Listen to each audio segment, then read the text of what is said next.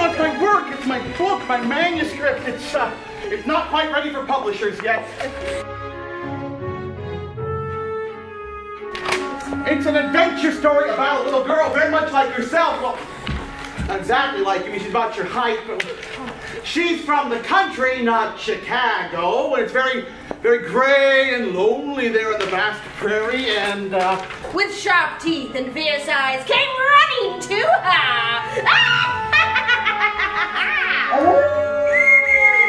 There are no magicians, or wizards, or sorcerers, or magicians amongst us, but we are quite cut off from the rest of the world. Therefore, we still have witches, and wizards, and sorcerers, and magicians. Fire!